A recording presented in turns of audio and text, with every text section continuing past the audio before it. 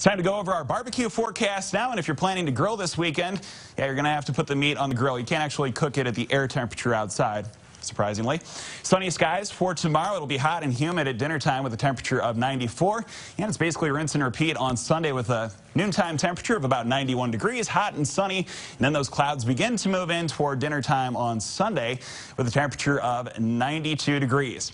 It's time to reveal today's winner of our barbecue forecast, and that is Larry Draper of Cherokee, Iowa, and he's going to take this great prize pack, a grill utensil set. That's from Coleman Appliance, cookies, barbecue sauces, and a seasoning kit. Also a $25 gift card and cutting board from Tiefenthaler Quality Meats, as well as a $25 gift card to Okoboji View Golf Course and Pub 19. I'm not sure about going on the golf course this weekend, but I don't think you necessarily have to use it right away.